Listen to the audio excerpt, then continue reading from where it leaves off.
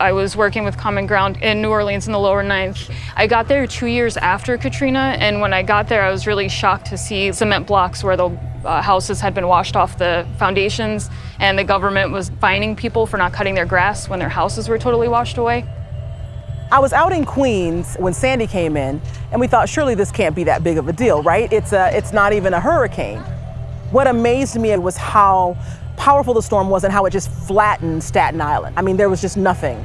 To see the subway close down for the first time in over 100 years because this catastrophic storm had hit New York City was truly terrifying. And I thought, man, if this just starts happening everywhere, what is our world going to be like? Not good. Believe me, not good. The Caribbean has just been getting hammered. The strongest hurricane in history to make landfall. Prayers are needed for this area. Anytime it rains, people are re-traumatized. They're afraid. The flooding was severe, and they're having to adjust to the fact that their lives are very different now. Their lives are not ever going to be the same again because of this storm in some very negative and long-lasting ways. The west side and the central area in Puerto Rico have been really heavily affected. There's like 400 miles out of 5,000 miles of traversable roads. There's bridges that have collapsed. The death toll that's being reported is like grossly underestimated. It came in through the southeast, and it created a lot of damage in the area and a lot of damage in the mountains. And then it exited towards the northwest. So basically the whole island was hit. Communities, vary in different degrees of the damage, but it's been immense. When you're unable to go about your day-to-day life, when people are unable to go to their jobs, when children are unable to go to school, when folks are unable to get medical care, when people literally die of infections, that's catastrophe.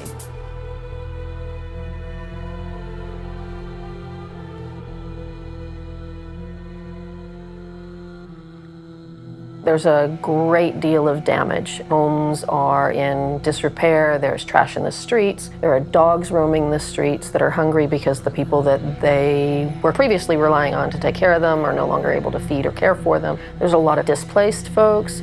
People who were homeless prior to the storm are still living in shelter environments where they are re-victimized and re-traumatized on a regular basis by these large international disaster relief organizations who come into the city and oftentimes do more harm than good. My name is Deborah. I am one of the co-founders of BioAction Street Health, which is a street medic collective in Houston. BASH formed right before Hurricane Harvey and has been doing disaster relief and mutual aid work since the storm. It's a loose collective of people from around the city and around the country who come and help out for whatever predetermined amount of time that they want to come and be here.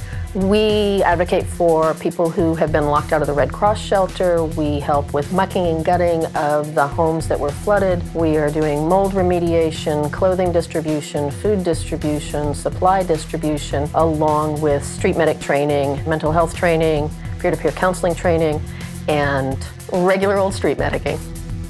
In times of crisis, I think it's natural for people to look around and see how they can help. We saw a lot of it in Houston, and we saw it happen very quickly.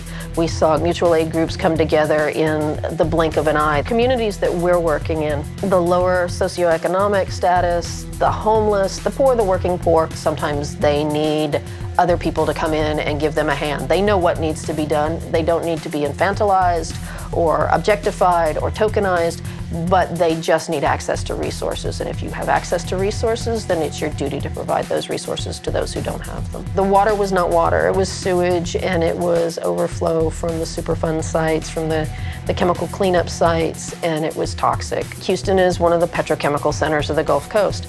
So when the storm came, we had fuel spills, we had sites that were flooded that were already contaminated, so that water flowed through the city. What we already know happens in those areas are large concentrations of upper respiratory and lung diseases, cancer clusters, fetal death, premature birth, deformities, not only in the short term, but the effects of the petrochemical industry, that's a long-term problem. We may not see those effects for 5, 10, 15 years from now, but eventually we're going to see them.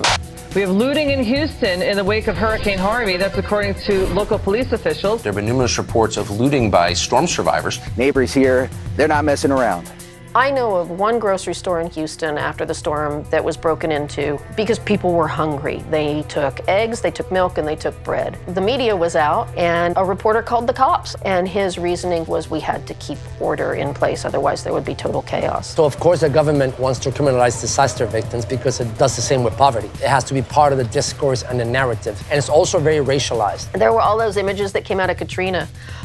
There's one in particular where it's a photo of a white person with a bag full of groceries dragging it through the floodwaters, and they were portrayed as being beneficial to their family and the community. And then there's another photo of a black person, basically the same situation, looters, ravaging the city. It's a game.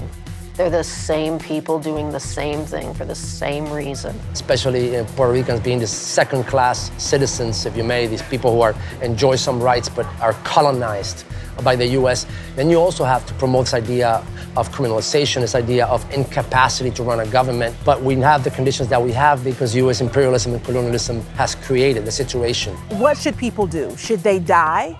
Should they allow their children to die? We should all be considering very deeply what it means when a society values things over human life.